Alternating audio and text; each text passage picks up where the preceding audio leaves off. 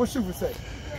All right, Matt Morrow, Charlotte Football Insider here with the Olympic JV Playmakers tonight. Big win over South Meck, 22-14. All right, we'll start with number 23. Number 23, man, you had a nice touchdown, man. What happened on that play? I seen the quarterback throw it in the air. Coach always told him go up and go get it. So I went up and go get it, made the play. Yeah, and that was a pick six, right? Yes, sir. Yeah, and that was a great play.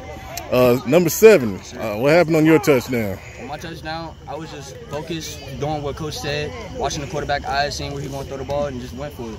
Yeah, man, that was on 4th down. That was a huge play. And then you scored on offense too, right? Yes, sir. What happened on that play? On offense, I was just following my blocks, trusting in my O-line.